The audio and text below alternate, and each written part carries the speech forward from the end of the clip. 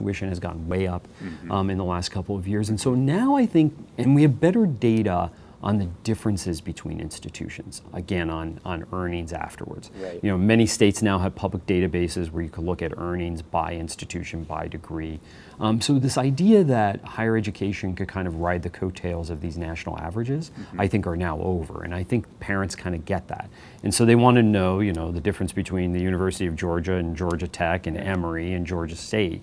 You know, now they can see that and they want to know, okay, I'm going to go to college, no doubt about it, but should I pay $10,000 more to go to this institution versus this institution? Is the question I think they're increasingly asking. Well, you know, the price part of the equation has been pretty noticeable. If you look at the national polling that's taking place on this, parents are concerned about the price of college. They're concerned that the investment that they're making in higher education is going to be repaid.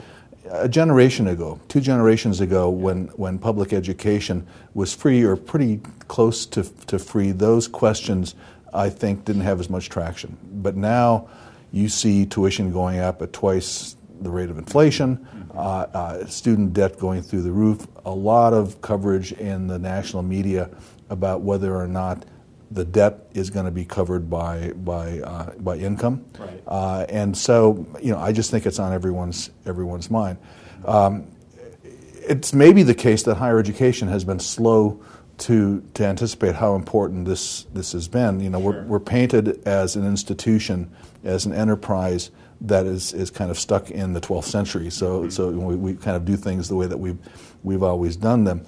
Right. I think part of the big message here is how quickly top-rated institutions have pivoted on this question and made significant investments, not only Georgia Tech, but our peers and our competitors.